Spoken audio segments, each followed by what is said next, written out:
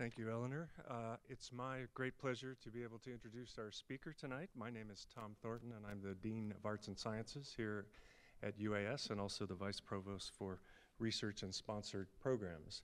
And we're very proud tonight to be featuring one of our own, Dr. Carolyn Bergstrom, who's a member of our Natural Sciences Department in Biology.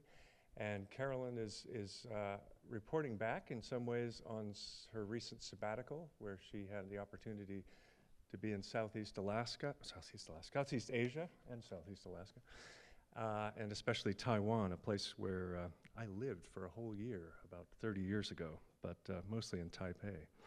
But one of my introductions in Taiwan to biodiversity was in going to the fish market outdoors, where they had these Saturday market type things. And one of the things I learned in Taiwan is that people eat everything that comes out of the sea. In fact, they even eat things that come out of the sea in Alaska that we don't eat very much, like sea cucumbers. So I don't know if she'll be touching much on that tonight, but there's obviously a lot of biodiversity in Southeast Asia. And we often hear about biodiversity in the context of conservation. And having just lived in the UK for 10 years, I happened to live next to a biologist who was kind of a critic of this perspective on biodiversity, that we always think of it in terms of conservation, because we have to think about what we're conserving, what parts of biodiversity, because it's millions of species, and of course, for whom. And in England, anyway, there's a kind of dominant ideology that pastoral landscapes populated by sheep are the nice kind of biodiversity. But I don't know if any of you have read the book Feral by George Monbiot, but George Monbiot calls such places sheep-wrecked and barren because they, in fact, don't have much biodiversity. So we tend to think about biodiversity in very, very limited ways. And I know Carolyn is going to explore this more deeply by thinking about not just species, but also genetics and habitat and form and function, and how those work together to produce the biodiversity that we see in this world. So please help me welcome Dr. Carolyn Bergstrom.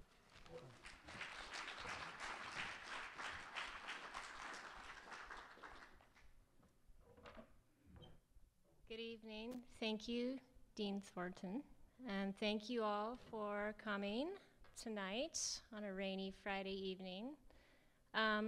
So it's a pleasure and an honor to be able to talk to you tonight about some of the research I've been involved in for many years, but that brought me to the other side of the Pacific during my sabbatical, my research sabbatical leave this past year. So I'm a professor here at UAS. I've been here for 10 years, and I love living in Juneau and working in Southeast Alaska as a biologist. It's a really great place to live as a biologist. I'm an ecologist by training, an evolutionary ecologist, and I'm interested in natural selections and how it operates on species in the wild. But ultimately, I'm interested in biodiversity, and I always have been.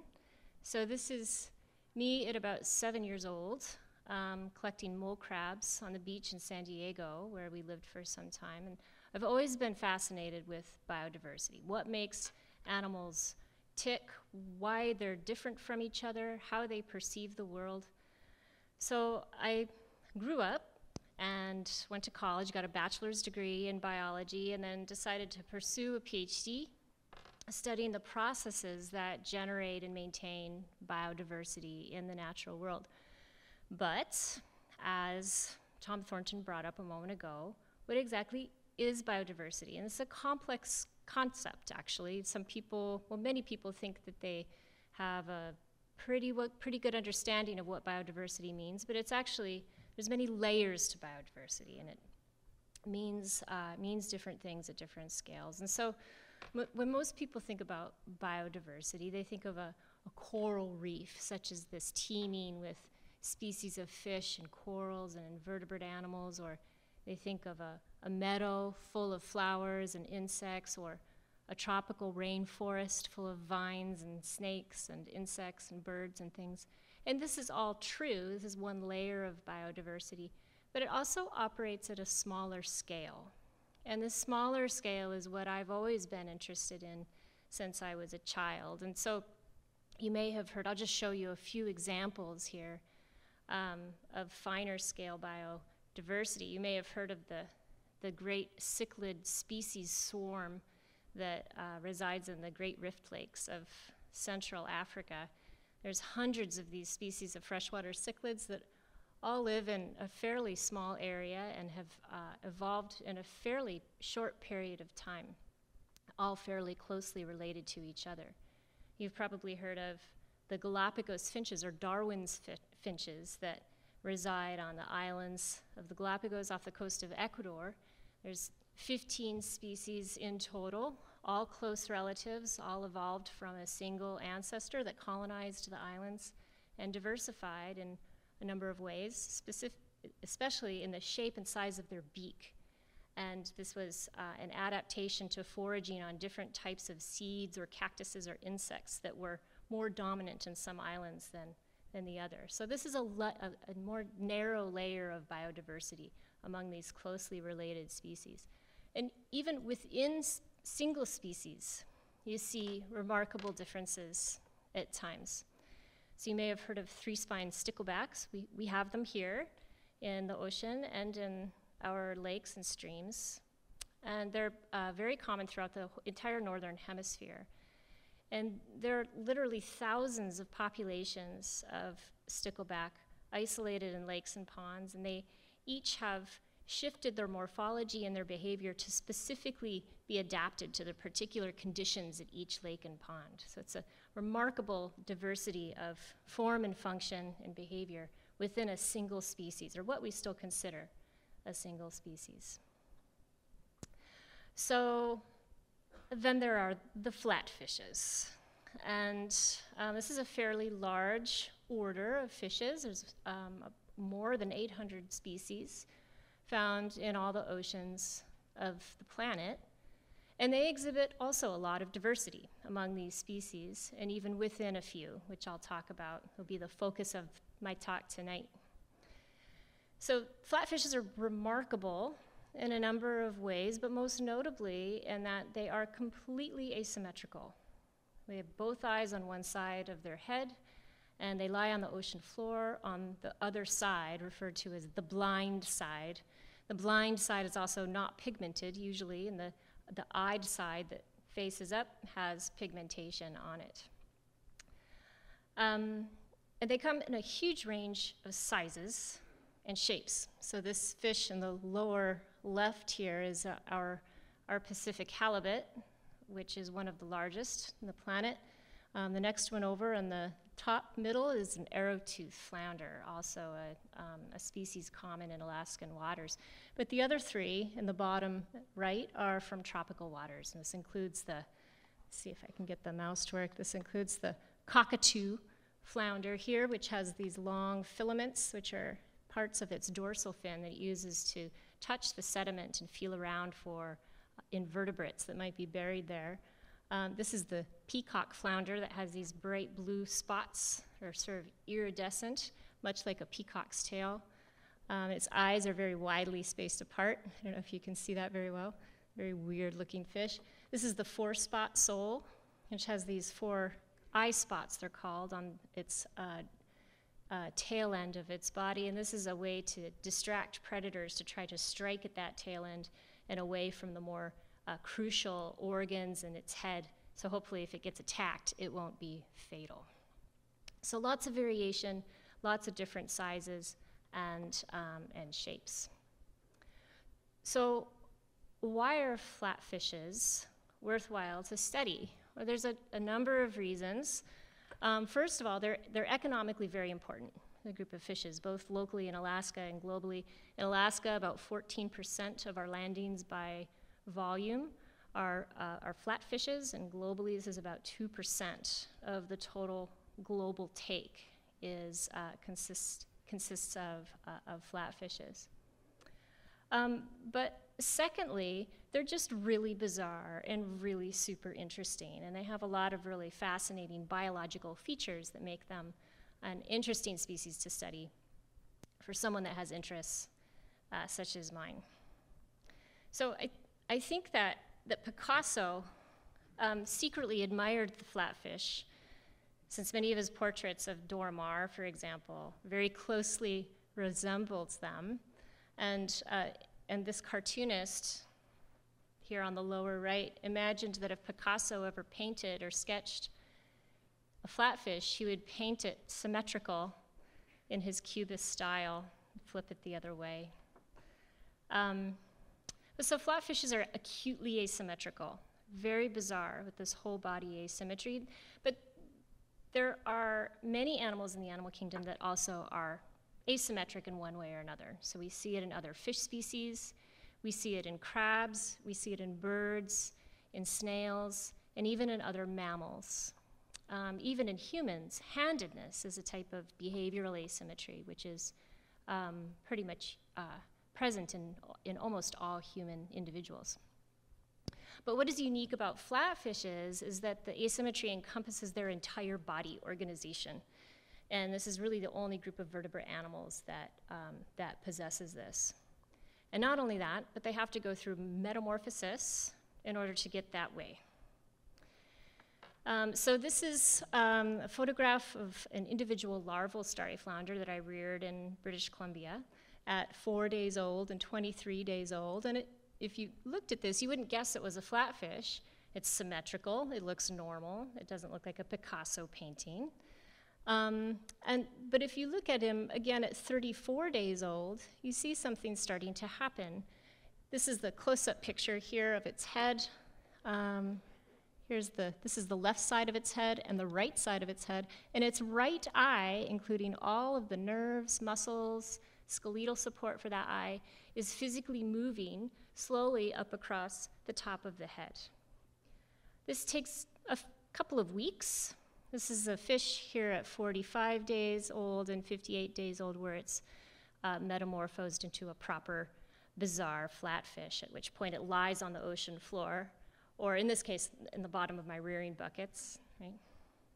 So this individual happens to have both eyes on the left side of its body. And maybe you can see that. Its abdomen is pointing down to the bottom, and it started off, we were looking at the left side of its body. It now has both eyes on it. And in fact, almost all species of flatfishes have individuals that are all one way or all the other way.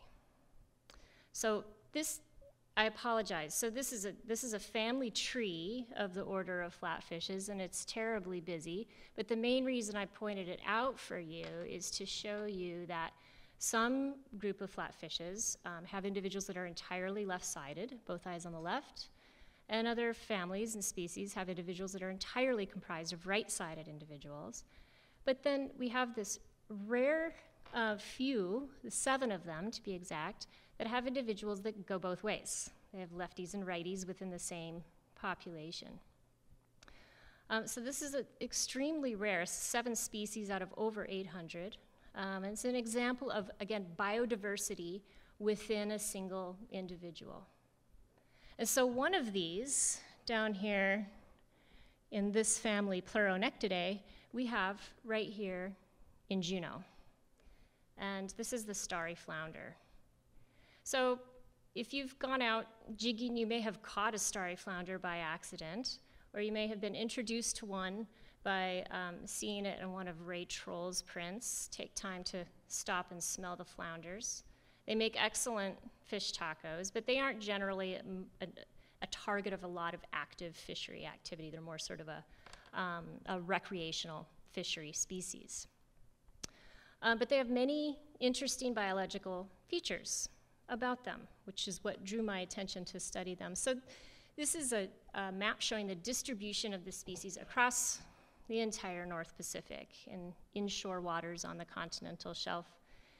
And this shows you, in the little pie diagrams and the bar graphs, the relative frequency of the left-sided and right-sided individuals across that range. And we see a marked change in the frequency from equal numbers in Central California, to about 70% left-sided here, to, by the time you get to the coast of Russia, 100% left side up, and that persists all the way south till you get to central Japan. So, so this is called a cline. It's a geographical cline, and it's been the focus, one of the focuses of my research for some years now. And one of the things that I've discovered is that left-sided and right-sided flounder, starry flounder, differ from each other in many ways. So this is a great simplification of a number of publications and a lot of data that I've accrued over the years to come to these conclusions, and I'd be happy to show you that data or talk about it later on. But these are basically what I've found. The left-sided and right-sided fish are different shapes, consistently, pretty much wherever you look across the distribution of the species. They eat different things. They have different swimming abilities. They differ in their metabolic rates, for heaven's sake. And this is unexpected. This was all a surprise, and every time I find a new way that they differ, I'm continuously surprised and continuously baffled as to why they would be different. So this is an ongoing research project trying to understand the genetic mechanisms, the developmental mechanisms, and the ecological consequences of these differences. So what about the others, right? There's this handful of species that have both asymmetry types, and I wanted to know if the other species showed the same differences as starry flounder. And in particular, so this is starry flounder down here. This is called a more derived or recently evolved family of fishes. But these ancestral species also have individuals that have both lefties and righties within the species. And I've wanted to get my hands on them for years. So one of the most common species of these three is this guy. Get a load of him. This is Setotes arumii. And for the rest of the talk, I'll just refer to it as Setotes, AKA the Indian halibut if you're in India, AKA the Queensland halibut if you're in Australia, or the spiny turbot in other places. So I'm just going to call it Setotes. And this is a frontal view here, cheek to cheek, of starry flounder on the left, the left-sided and right-sided morph, and then the Setotes on the right. You can see a little snaggle tooth sticking out there. I think he lost a tooth during capture at some point. So you can see the position of the eyes off center, the position of the mouth, and the differences in their pigmentation between left and right sides of their bodies. So, Setotes is not from around here. They have a wide distribution in the Indo-West tropical and subtropical Pacific Oceans, all through Southeast Asia, up to the southern coast of Taiwan, all along the coast of India, and even to the eastern coast of Africa, the north parts of the northern coast of Queensland and Australia. So not the easiest fish to collect if you live in Australia, but boy, I've been wanting to collect them for about 12 years now. There's also a modest fishery for them that's started in the last several decades and is steadily increasing. And now on average, it's about 25,000 tons of these guys are taken per year. And yet, in the literature, there's almost nothing known about their basic biology. What do they eat? Where do they spawn? Do they differ in their body shape among locations? Do the left-sided and right-sided individuals differ in shape from each other? And I realize I might be the only person in the world that really would ask that question, but these are some other very fundamental biological questions that have remained unanswered despite this economic value that this species has. So I've been waiting and wanting to go to collect them for years, and I was lucky enough to meet Dr. Wei-Jin Chen at a conference some years ago in Portland.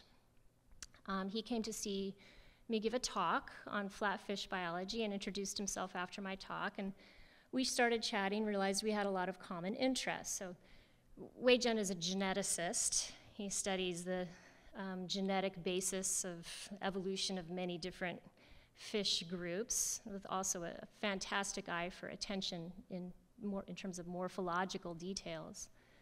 But he invited me to come to Taiwan, and he said he could host me there as a visiting scientist and help me to get samples of setotes. So when I was approaching and planning for my sabbatical, I got in touch with him, and we applied for some funding through Taiwan's Ministry of Science and Technology, and off I went. So in early March of this year, 2018, I went to Taiwan and ended up over there for about 2.5 months. So this is Taiwan here off the coast of China, about 115 miles across the Taiwan Strait. The island's about 250 miles long, 90 miles wide. And there's some very interesting history there that I'm not going to get into tonight, but it was formerly known as Formosa.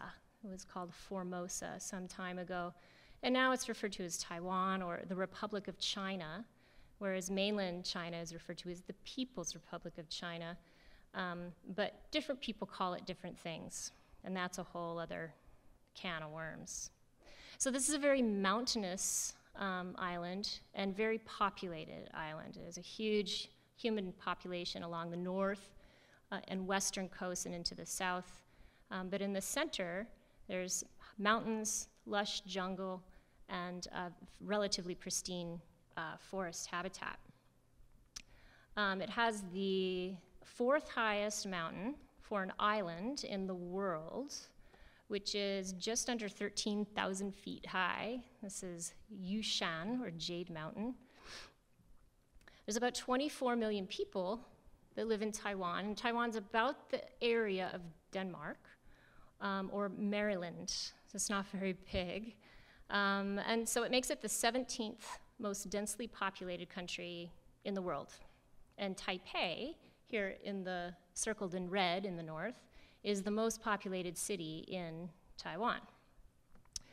So this was my home base, was in Taipei. It's the capital of Taiwan. It's the 40th most populated city in the world at just over 7 million, which in the most crowded places has a density of about 10,000 people per square millimeter, all living in high-rise apartments. Juneau has 4.4. The main language is Mandarin Chinese, of which I speak about 3 words. So coming from Alaska, this was a culturally shocking experience, to say the least.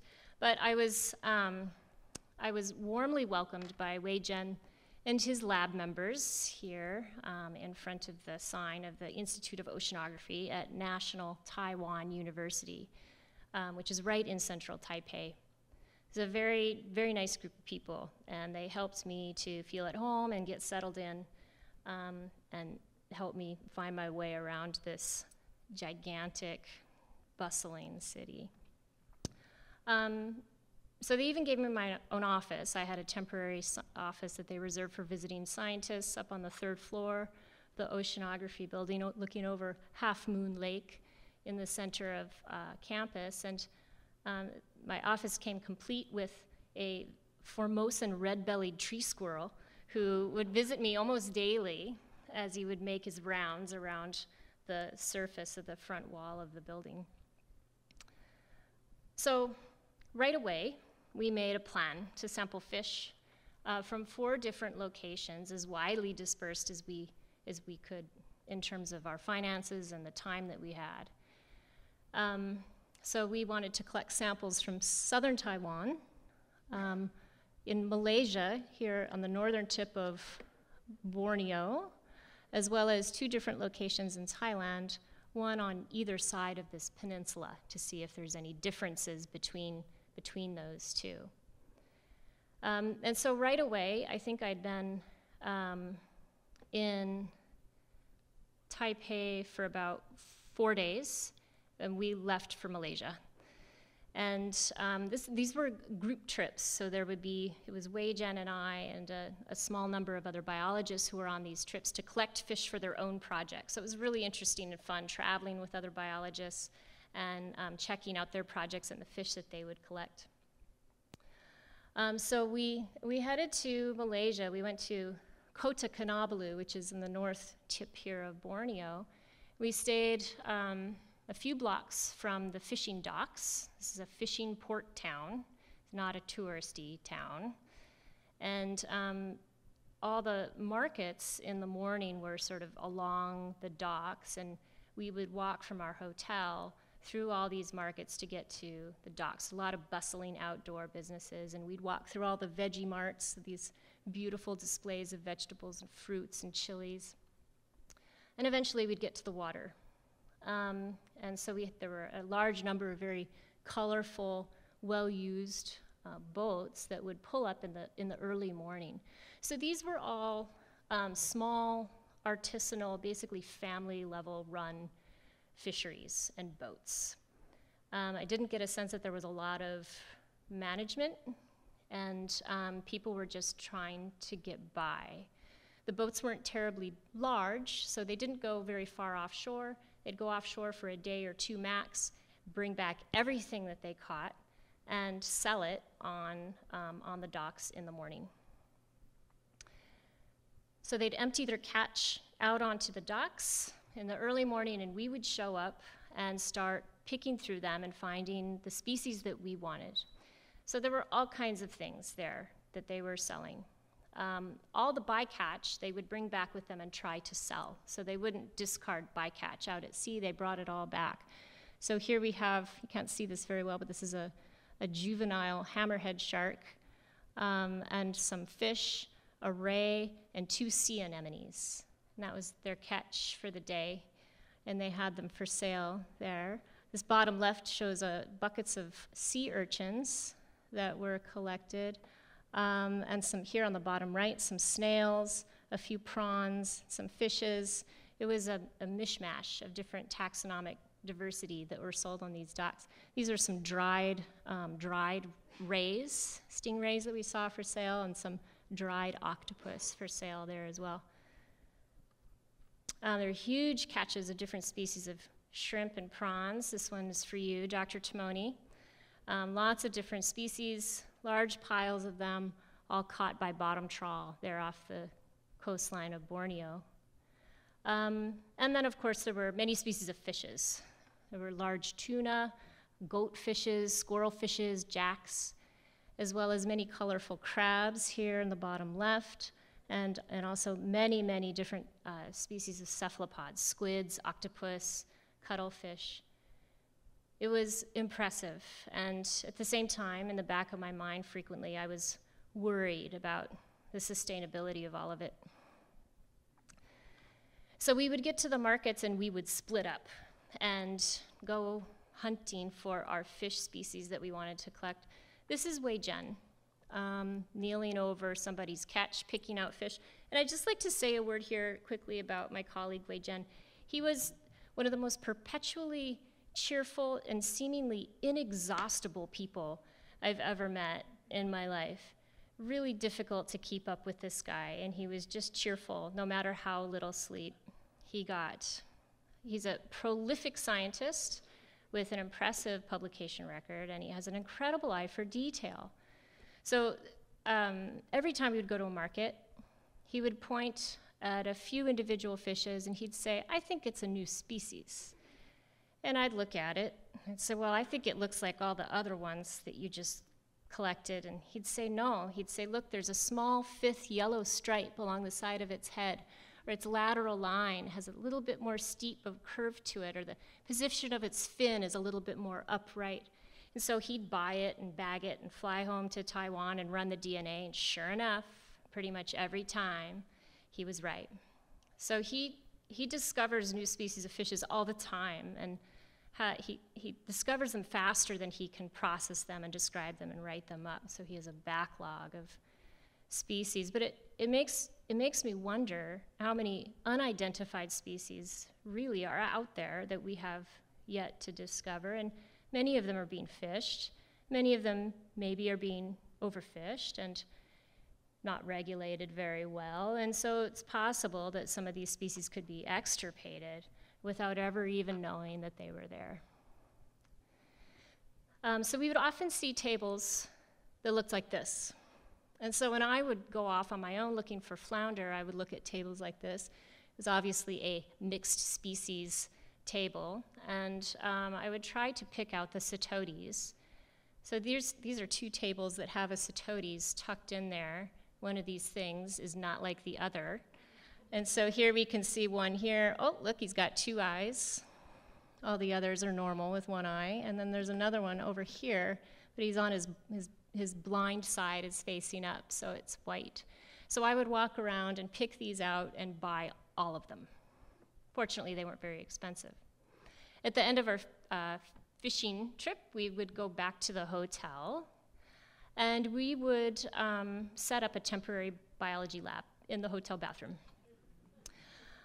So this is what it looked like at different phases. Here you can see this is the TV back here, and these are our vials with ethanol and our scissors for dissection, a little bit of Nescafe, etc., our notebooks. And we would set up and we would get to work for hours in the hotel. So this is Wei Jian processing his fish. This is one of my setotes here that I'm about to photograph. And when we were done, we would pile all our fish in the bottom of the shower and sort them and count them, go buy big bags of ice, pack them up in the cooler, and either give them back to the vendors or pack them up to ship back to Taipei. So one of the things I was interested in with setotes was whether there were differences in body shape among locations, and if there were differences in body shape between left-sided and right-sided individuals. So I photographed all of them and identified these using a software program called TPS-DIG. I would identify these spots on the fish that were called landmarks. And then you enter these landmarks into the program, and the program calculates as many different lines that connect all these pairs. All the math people in here can maybe guess what the equation for that is, yes? And so here we had, for 16 landmarks, we had 120 different inter-landmark distances. And the software then uses this data to generate a shape estimate for the fish. So this is an example. I haven't finished my data yet, but this is an example from a different publication that has done so. And you can get these grids, deformation grids they call them, where you can describe multivariate axes of shape variation and see if there's any differences among locations or between fish. So stay tuned. This is what I'll be doing this winter. So this is a terrible photo outside the hotel window, but I show it to you. So this is still in Kota Kinabalu. It shows the top of the mosque here that was right next door to our hotel room. And of course, it's blazing hot and very humid, and our hotel room smelled pretty bad. So we had the windows wide open all the time, and so we heard the call to prayer multiple times a day while we were processing our fish, and it was really, really quite beautiful, actually, and a very interesting backdrop to doing bathroom sink science projects in the bathroom of a hotel. So once I finished getting tissue samples from my flounder, I would, if I could, give them back to the vendors so that they could sell them again, because there was nothing wrong with them. They were still fresh, they were edible. All I did was take a piece of muscle out of it for a tissue sample and cut their stomachs out, and that they were perfectly fine. So I would bring them back and give them back to the vendors, and they would look at me like, what's wrong with you? And several times, we were here for about 4 or 5 days, we would go back the next day and they would try to resell the same fish to us again, and we're not interested in them anymore, but I'm sure they thought we were absolutely insane. This Taiwanese guy, an American woman, cruising around buying 30 large flounder and then returning them 18 hours later and then buying 30 more, whatever. They were happy to sell them to us. So we returned to Taiwan with our tissue samples and Wei Jian's fish packed in our suitcases, made it through security. And just a couple of weeks later, we planned our next trip to Thailand. And we brought along Wei Jian's graduate student, Todd, who happened to grow up in Thailand, so it was great to have him along as a guide and interpreter.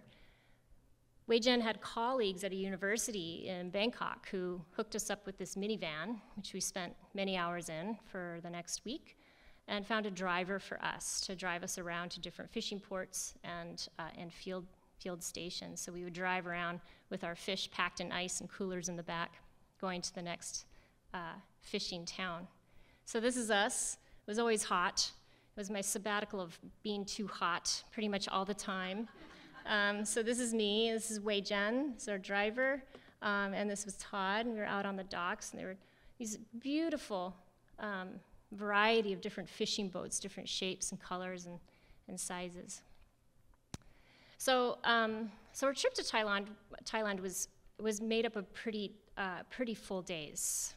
And I wouldn't necessarily recommend going to Ranong or Champon, the two places that we went, for a vacation destination, not necessarily.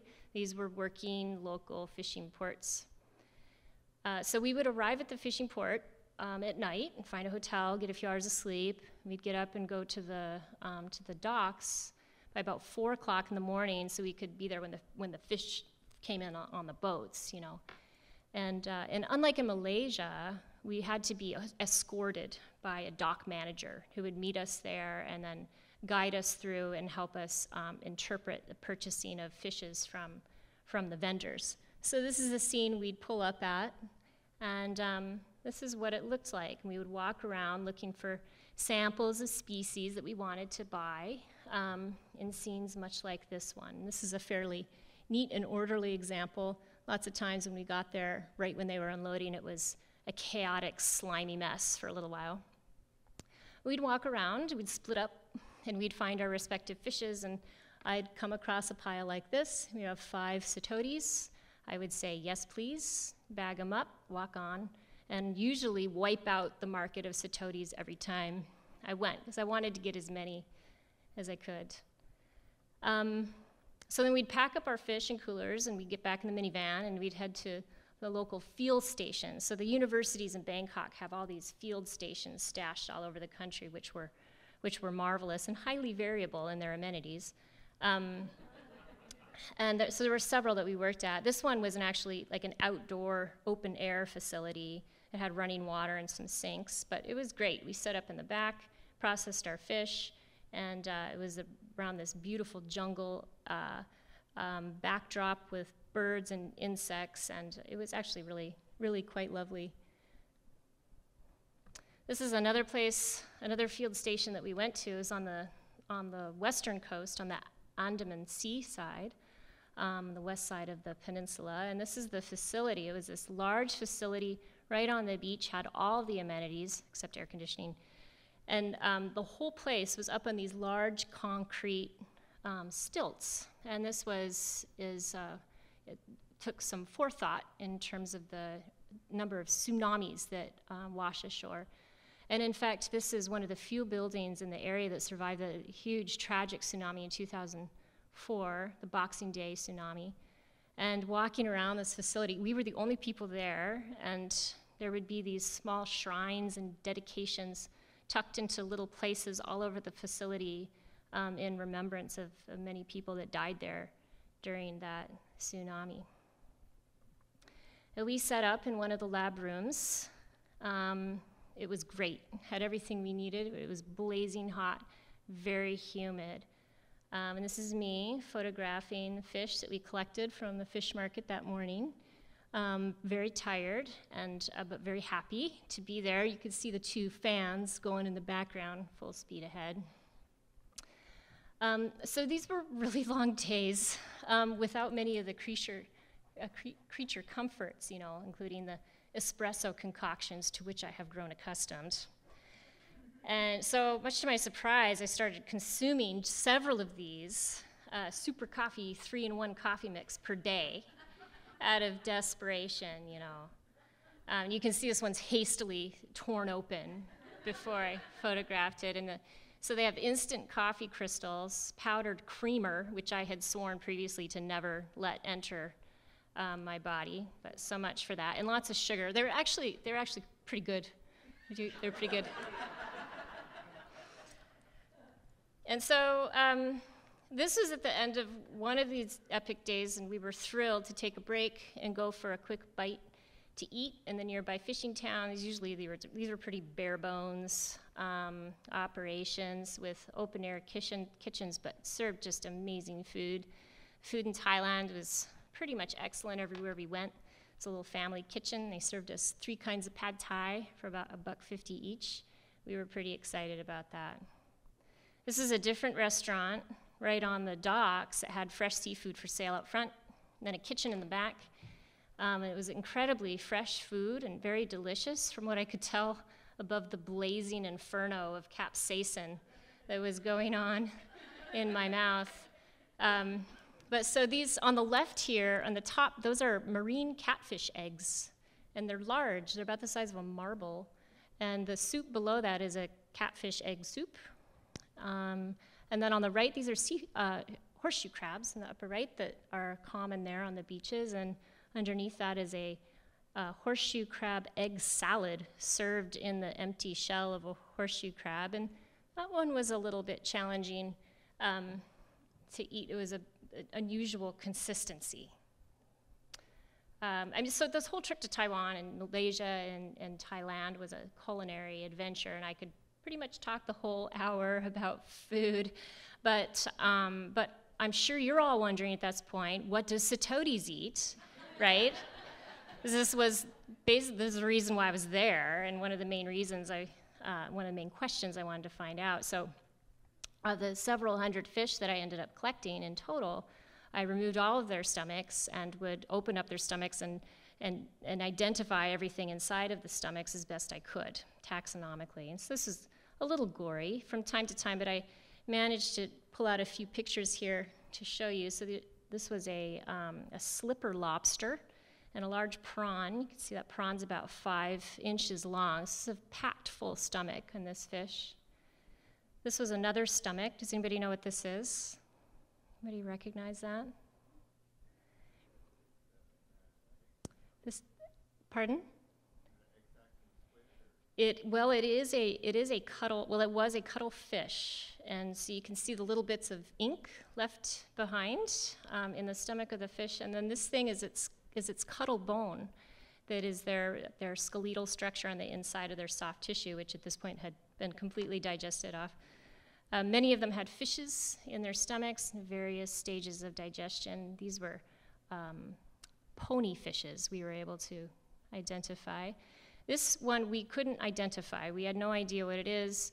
We guessed that maybe it was a relative of the eel family, but all that was left was this long spinal column, no head, no fins, nothing. So oftentimes we would just have to take our best guess and move on. Sometimes we found other flounder. So this is a little bit gross, but this is that peacock flounder that I showed you a picture of at the beginning. You could see it has its long fin rays intact there, and so apparently some flounder eat other flounder from time to time. And the most bizarre thing I found was this. So this chunk of meat down here is the stomach, and I found this thing inside the stomach, greatly distended the stomach. Wouldn't imagine the fish could pass it. But the fish was large and well-muscled and seemed pretty healthy. And so this is a chopstick. It's most of a wooden chopstick. And I thought, well, that's as good a souvenir as any. And so I cleaned it off, and I brought it back with me. Not going to pass it around, but if you want to look at it after the talk, I'll show it to you. Keep it forever. So in our road trips, we spent a lot of time driving from fish port to processing station, and we often saw these trucks full of coconuts. And Todd pointed out that most of the trucks had macaques, pigtailed macaques, hanging along for the ride. So these guys were tied up. They all seemed healthy, but they were leashed to the truck and would just cruise along. And apparently the farmers and the coconut plantations trained them to climb up trees and knock off coconuts. And they can do it much faster than humans can, and of course it's safer for us to send the monkey up, right? But apparently this is very widespread in Thailand, and Thailand is a huge exporter of coconuts. So if you use coconut milk or coconut oil, chances are some of it at some point has been collected by a pigtailed macaque. We ended up back in Bangkok at the Kaset Sart University, We finished processing our fish there before flying back to Taiwan. This is a sample of fish that Wei Jian collected, showing the biodiversity of the area, some unique species there, several of which he suspected were new species. And while we were finishing processing our flounder in the lab, we gave a few of them, they're very delicious, away to some graduate students in the building. And an hour later, they brought one back to us, all seasoned and barbecued, you know, as a gesture of thanks, and we ate it immediately. It was delicious. We devoured it while we were finishing processing up the other fishes.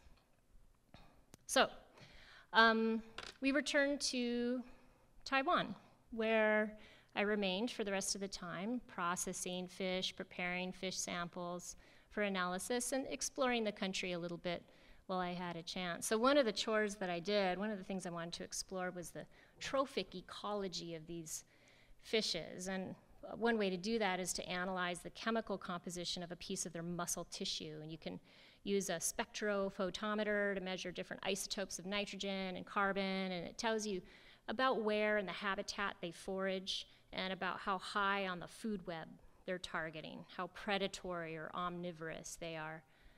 And so I was able to process these samples here or there in Taipei. So you take a muscle sample out of your fish, you put it in this freeze dryer, which a faculty member loaned to me for a couple days until it's dried into a hard, dried out chunk. And you grind it by hand with a mortar and pestle until it's nice, soft, powdery consistency. And then you this is a little vial of powdered mussel. You take one of these little tin caps, put it in this holder, and you measure out tiny little amounts of powdered mussel until you get exactly, or as close to as possible, 0.75 milligrams of this stuff, which is not very much. Sometimes you'd overshoot and you'd have to take a little bit out, and then you'd undershoot and have to add a little bit more. And then you finally, when you get your aliquot in the tin capsule, you smash it flat, roll it up like a cigar, fold the sides in like a little hockey puck, and put it in one of these wells, your 96 well plate. And you do that over and over and over for about 80 hours until you get all of your samples prepared and send it off to the mass spec to get analyzed. And I'm still in the process of analyzing that data, so also stay tuned for that. So while we were in Taiwan, Wei Jian's parents, this is them, invited us to their home in the southern town of Tainan to have a family holiday dinner with them. It was a great honor. And so this is Wei Jian here on the left, his daughter, Yuan, and my sister, who came to visit me for a short time. And we sat here and we had these crepes, and we would put in them different pieces of meat and fish and vegetables and fish eggs and sauces and roll it up and eat it. It was really pretty special and delicious. And also during this trip to the south with my sister, we learned how to ride scooters, which were everywhere in Taiwan, and we were pretty proud of ourselves, as you can see from the picture. It was a pretty hair-raising experience, actually. But we did it. And so I did have a bit of time to wander around Taipei and do some exploring and see the sights, and there were so many temples and beautiful koi ponds with koi fish in them. It's a dragon with a fountain of pond water coming out of its mouth, and this little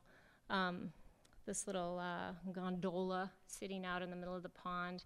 Koi ponds everywhere, and many beautiful little green oases in the middle of this huge, densely populated city. It'd be sort of this quiet green space. You could go sit and have a rest or eat some lunch. And then you could get outside of Taipei quite easily and go into the cooler, high elevation mountains surrounding the area. And had these beautiful, lush forests and full of biodiversity and tea plantations. So oolong tea is a big export of Taiwan. And this was a tea house that we went to visit. This is a couple that had their own tea plantation, and they had a tea house, and they would serve samples for you to try different kinds, and then of course sell the teas, and we bought quite a bit, and it was really, really delicious oolong tea. I got to go visit the National, this is a view from the National Chiang Kai-shek Memorial Hall, and this is a big square here called Liberty Square, and this was built in honor of a now a deceased political leader who had mixed reviews of the same name. It was a pretty phenomenal architectural area in this Liberty Square. And there were many beautiful temples that you could visit. This is a Taoist temple, very elaborate, but there were temples also to Confucius. There were Buddhist temples scattered all around Taipei and all around the country of Taiwan. That were always serene, beautiful places to visit. This is a incense cauldron out in front of one of these temples, guarded by 2 dragons, one on each side. You can see the glowing sticks of incense that were lit, burning in the middle. But so while I was there, I was able to summarize some early results, and here I've plotted out the proportion of left and right-sided cetotes plotted out at the 4 locations I sampled them from. And what's interesting here is there's basically similar frequencies everywhere among the 4 locations. There's some small variations, but this certainly is not statistically significantly different. It seems like there are equal proportions of them everywhere. And this is about the same geographical distance as the coast of North America, where in starry flounder, we see very big differences in the proportion of the two asymmetry types. So there could be multiple reasons for that difference between the 2 species, and I'm investigating several different hypotheses that will test those. So I'll be looking forward to getting some of those results published in the next year. So on my last day, the lab threw me a going away luncheon, complete with Pepsi and Coca-Cola and Domino's Pizza and KFC. I was a little perplexed by this, but I think it was just in honor of my Americanism, And, but I really could not have wished for a better group of colleagues to work with. They were excellent scientists, literally to the individual, but at the same time, incredibly generous and kind. They were encouraging of all my efforts, eternally patient with me, with my bad Mandarin, and showing where supplies were and helping me order food at restaurants. So I feel so fortunate to have had the privilege of working with them, and will be forever grateful for the experience. And then I'd just like to end up here with a quote by one of my favorite biologists, Ed Wilson. He's 89. He's 89 now, and quite famous. He was a professor at Harvard for most of his career. He's an entomologist. And this is one of my favorite quotes of his. When you have seen one ant, one bird, one tree, one flatfish, I added that, you have not seen them all. And so with that, I'd like to thank the University of Alaska Southeast for giving me the opportunity to take a research sabbatical leave, the National University of Taiwan, their Institute of Oceanography, and Dr. Wei Chen and his lab members for hosting me, and the Taiwan Ministry of Science and Technology travel grant, which helped pay for some of the expenses. So, and thank you for your attention. Thank you very much.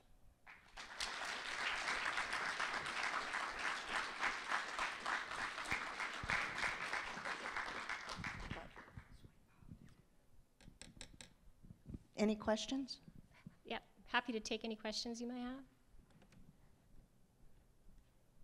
We could always talk about food, too, if you want to.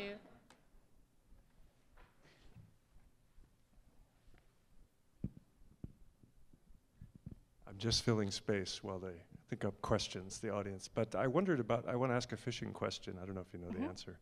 But I first wanted to say, did you know that Juneau has a sister city in Taiwan? I did not know that. Which city is it? Does anybody know what it is? Chiayi, which is on the west side, right? But it's where you take that train up to Alishan, the high mountain. But yes, and they have visited here at UAS in the 1990s. But my question has to do with the artisanal fishing. So, there's overfishing in the world, but it's really not necessarily the result of artisanal fishers. Right. But this strategy of taking all the bycatch, what do you make of that strategy in terms of conserving or not doing damage to biodiversity as opposed to the intensive fishing on one species? Right, yeah, that's a great question. I think there are pros and cons And the pro is certainly, it's beneficial for the fishers, and good for the economy and the ability to get access to food security in these villages. And many of these people are quite strapped for money, right? And just trying to get by. And so by bringing back everything, they usually sold pretty much everything. This is less wasteful. It's more efficient, certainly for human consumption of the seafood. However, I don't think much of it was recorded. And so many of these species, the young sharks, we saw a lot of young sharks that were pre-reproductive that were sold, and they were probably not recorded anywhere. And so we're not able to keep track of the numbers that are brought in as bycatch. And so that's the cost, at least with the large industrial fishing. That's much more strictly managed, and you have to account for the biomass of your bycatch, and that goes into the total quotas, more or less, that are allowed for that bycatch species. But I don't think that was happening here. So it's more efficient. It doesn't just get shoveled overboard, but it maybe doesn't get recorded. It should.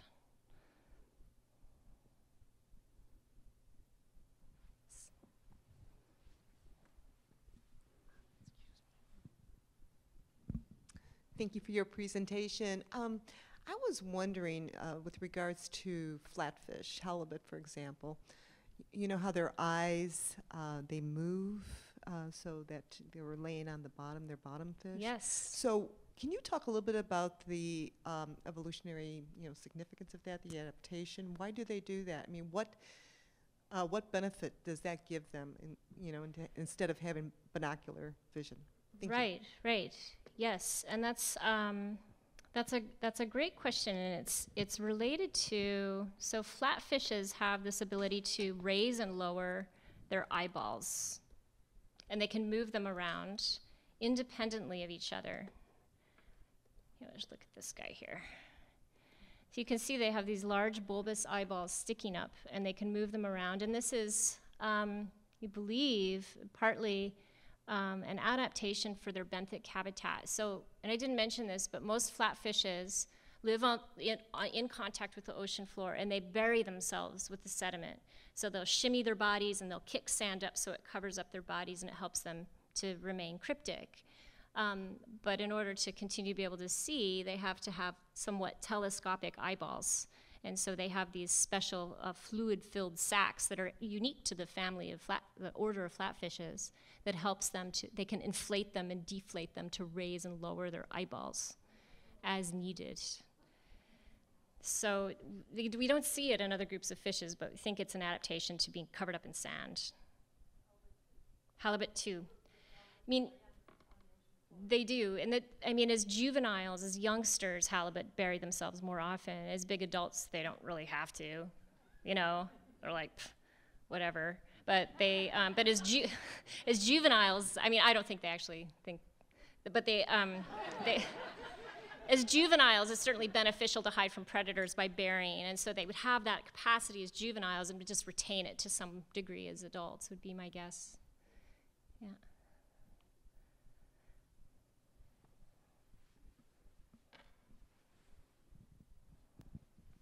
Hi. Hi. Can you talk about you talked about the cetotes as sort of, I think, an ancestral or an older.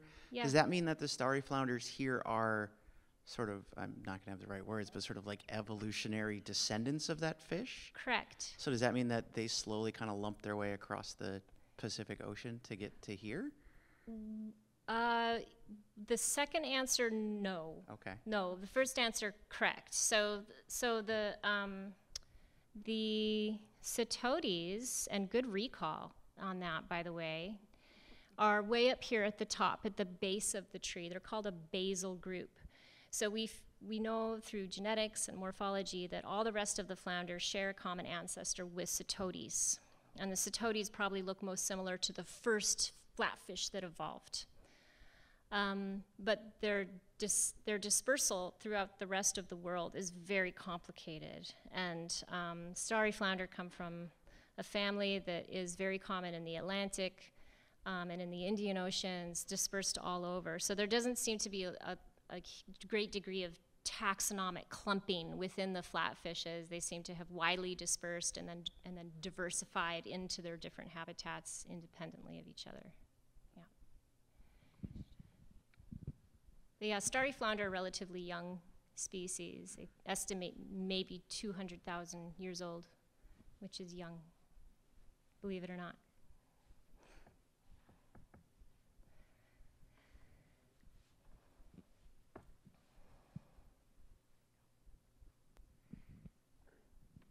I've done quite a bit of underwater filming here in the Juneau area, where I'd put a GoPro out in the marine environment and then watch it between the tides and what comes around it and everything. And I noticed that the starry flounders seem to be extremely curious.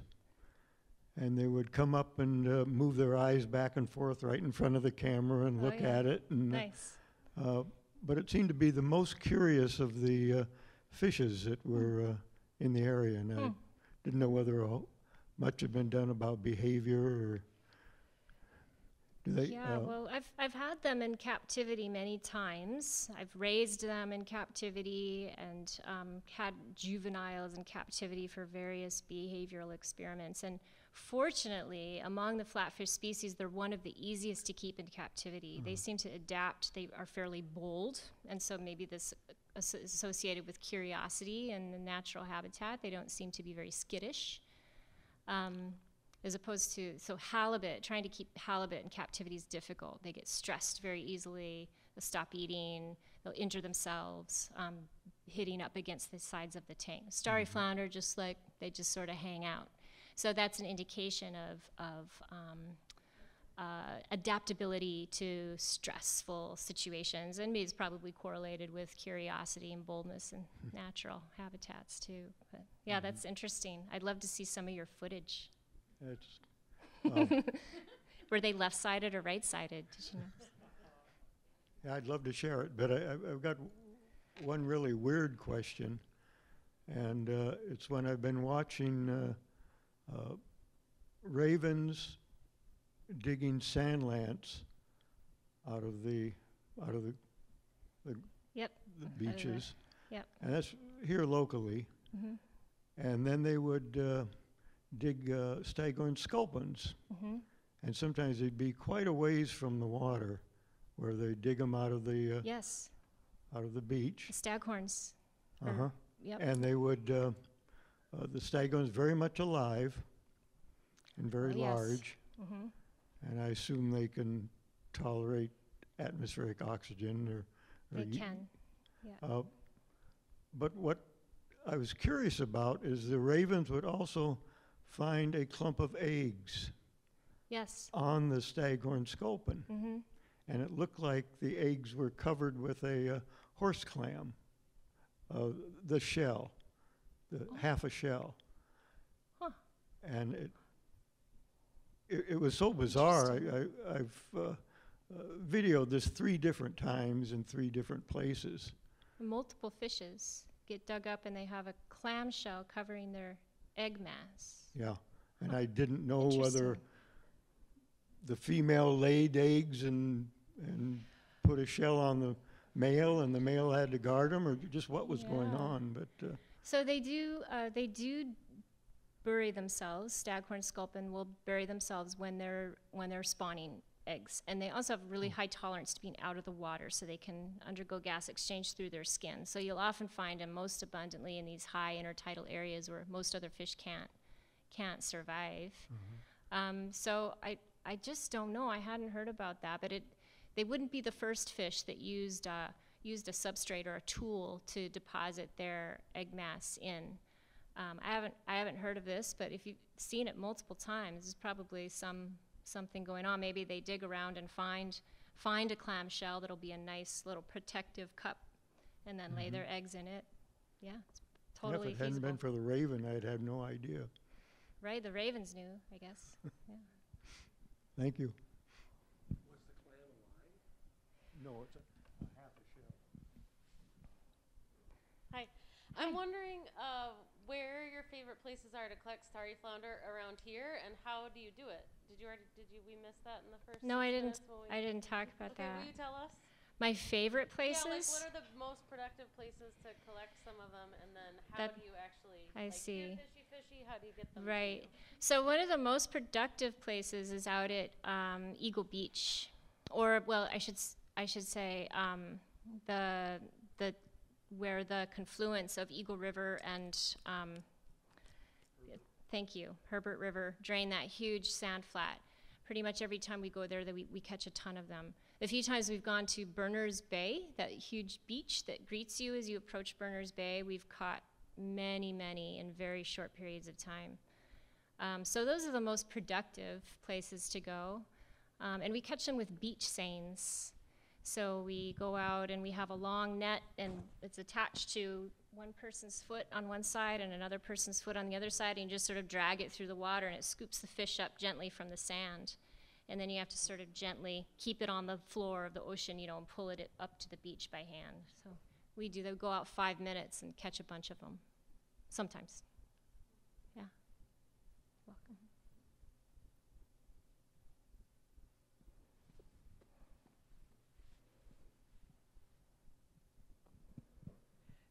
So with setotes and with starry flounder, what determines whether they become right-sided or left-sided? Question each of the individual. century. So with setotes, I don't know. With starry flounder, there appears to be a moderate heritable basis to direction.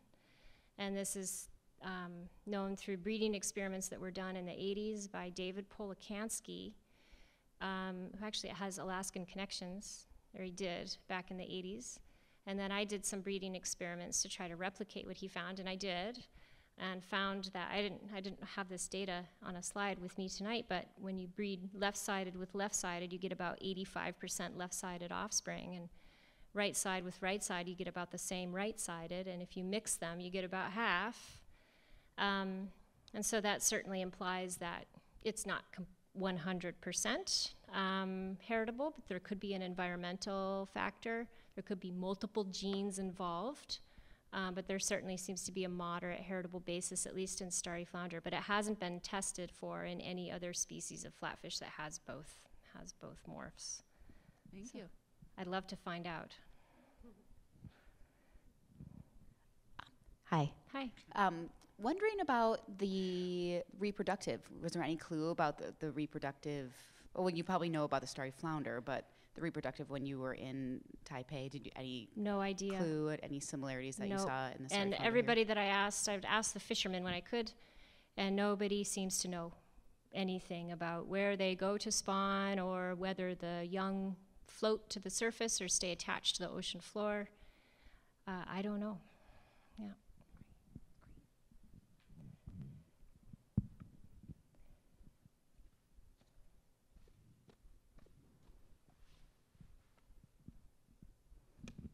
Thanks, Carolyn. Great talk. Thank you. So out of the 800 species of flatfish, how many species does Alaska have? How many species does Alaska have? Probably 30-ish, in that ballpark, depending on where you are. It's a big state, but it might be a little bit more than that. I don't know exactly, but I would guess around 30. Is that pretty diverse as far as flatfishes geographically go, or are we a pretty hot spot for flatfishes? Nope. There's a greater diversity of them in more southern latitudes, like so many things. But so at the same latitude in the Atlantic, there's a great number of species of them. In the north, there's also a great number of species of them in the similar latitudes in the south. So I would say it's on par, but it certainly isn't a hot spot for species numbers. The hot spots is in places like the Indo-West Pacific Ocean, where we were. And a lot of those species are small, and never really get much larger than a few inches or a foot long.